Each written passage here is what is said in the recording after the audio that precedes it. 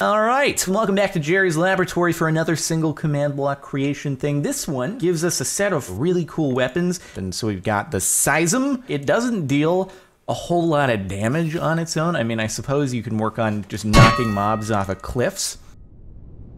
All right, see you later, buddy. Thanks for demoing, really appreciate it. So that's one of the things, but it also has another ability to shoot stone at any nearby enemies. So we get up close. So we got the Blaze Fury. All you have to do is shoot it and just creates a trail of fire, pretty much. Now, if that trail of fire happens to actually pass through any mobs, then it blows up. It's great. Thank God that's a strong weapon.